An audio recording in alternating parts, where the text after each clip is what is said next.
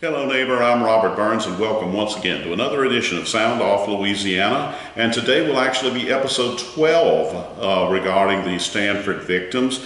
And you may recall the jury found by a verdict of 11-1 that the OFI was not civilly liable in that matter. And the episode before last, i.e. the 10th episode, the plaintiff's attorney, Mr. Phil Preis, indicated that he would likely be seeking a motion for a new trial, and he also indicated he may seek a judgment notwithstanding verdict. Now, I can just tell you that any judge who would overturn an 11-1 jury decision would have raised some eyebrows, and I'll let you read into that whatever you may. I'm just telling you that any judge that would have overturned an 11-1 ruling by a jury would have raised some eyebrows. So Mr. Preis did on the 27th of this week, which was Tuesday, he did follow through in his indication that he would file a motion for a new trial. We're going to give you a direct link to that. I'm going to give you a few of my thoughts on that matter. And in doing so, I want to read from the bottom of page 1 of his motion. Now, he filed a 12-page motion, a 39-page memorandum, and then a ton of exhibits. Well, at $1 a page, I felt like I could certainly justify getting the motion for you to be able to view. I did not feel I could justify $39 to get the memorandum, and I certainly was not going to shell out the money for all of the exhibits. His cost to file this was not just a couple of nickels, but I do want to read from the bottom of the first page, and it's itemization number 6 if you look at the document we're going to provide for you. It says, quote, "The jury determined that OFI was not reckless in not enforcing these policies." Jury interrogatory number 2. "This determination by the jury was in error and ignored the overwhelming written evidence in support of a verdict for the class members. Quote, oral testimony which is in conflict with contemporaneous documents is entitled to little evidentiary weight." And then he cites the cases to back up that contention. And he said, "This is especially true when the oral testimony relates to a witness's recollection of events that occurred 20 years ago." Well, let me just say this. Mr. Preis knew that he had a problem on his hands because of the fact that he had no expert witnesses, not one. If he could have found one that would have been willing to get on that stand and lay fault at the feet of the OFI, trust me, he would have. The closest he came was Miss Carol Van Tassel. That was originally his witness, okay? His expert witness. But when it blew up in his face, well, Mr. Blunt was sharp enough to say, you know what, I'm going to use her. I like her testimony. Well, and you may remember that I said Mr. Preis sought to have a Doe-Bear hearing, basically to block the testimony of both her and Mr. Joseph Borg, the securities expert.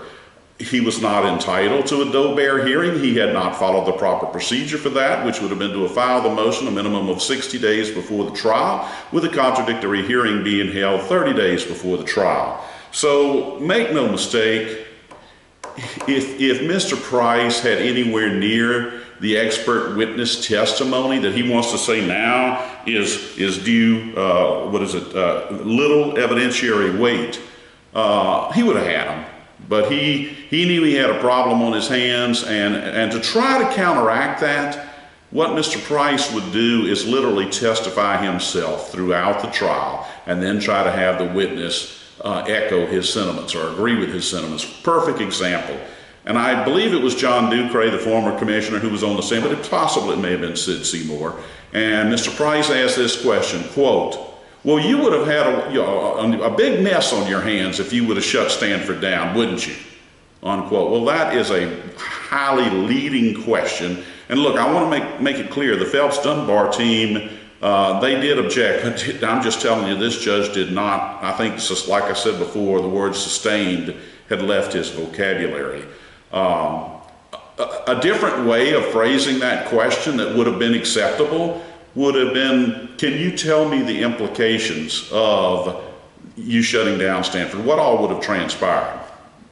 That would have been a perfectly legitimate question, but he wants to do the testifying, so he says, you would have had a mess on your hands, wouldn't you? I'm going to be blunt, and I mean this. This is not an exaggeration. It was the worst courtroom performance I've ever seen by any attorney.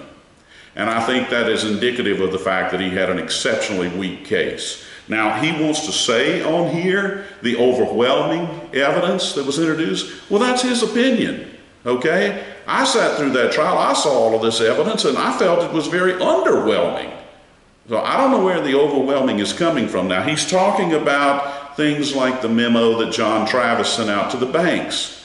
So he doesn't want any of the testimony of Sid Seymour, of John Ducray, and others that said that, look, a bank cannot invest in this stuff. The same way they can't invest in Apple, the same way they can't invest in Starbucks. But he wants to pretend none of that evidence ever happened, okay? I want you to see my side, my written side, and nobody else's. Furthermore, you better see it from my angle. And that's basically what's being said in this motion for a new trial. He just flat had no expert witness. And I want to say this. Beyond with the Doe-Bear hearing, had he been able to have one, he made it clear that he wanted to challenge using Miss Van Tassel on the part of Mr. Blunt by saying he never retained her. And Mr. Blunt countered and said, there's nothing that requires me to have retained her for her to serve as an expert witness. In fact, the fact that I did not have to write her a check just gives her that much more credibility.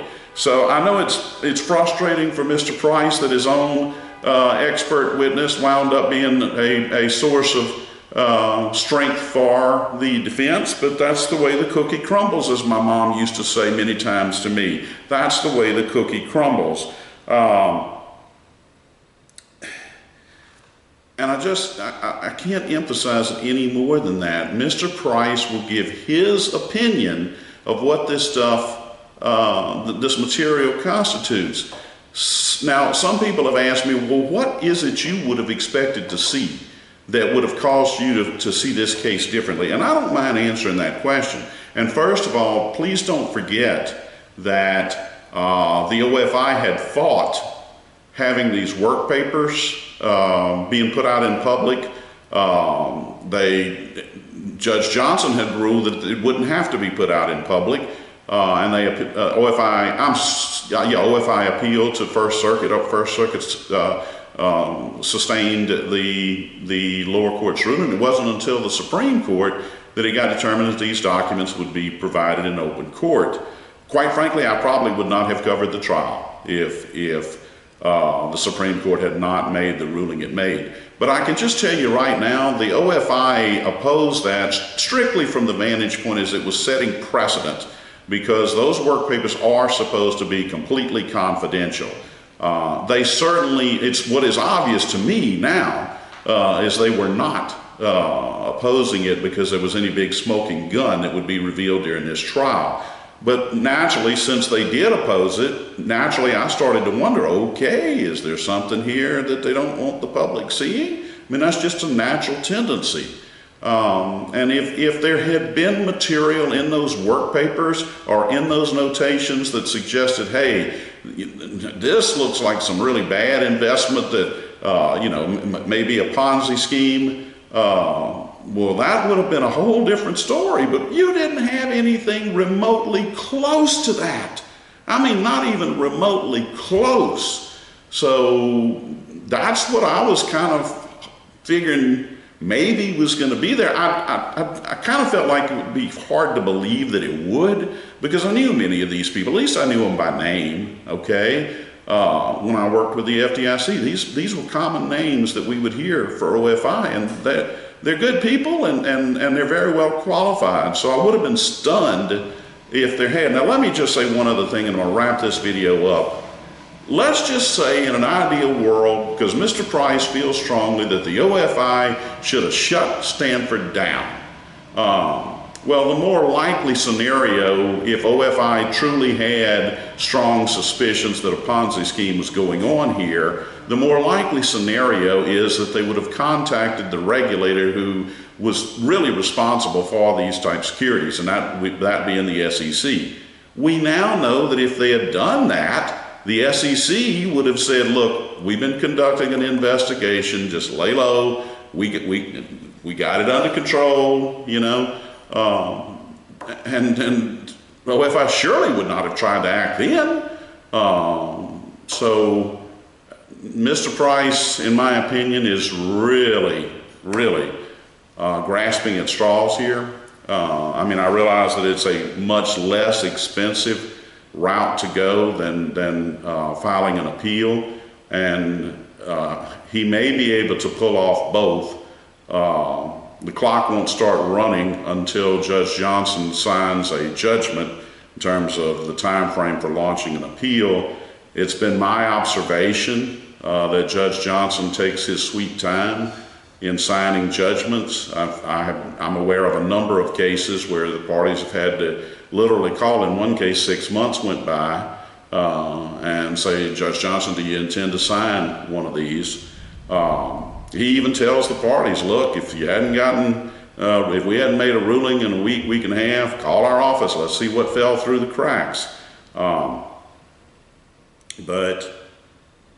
there will be well, first of all, there's going to have to be an opposition memorandum filed by OFI, and that opposition memorandum will be due no less than 8 days prior to the contradictory hearing for this whole matter. Now, the contradictory hearing, you'll see the order page calling for the contradictory hearing.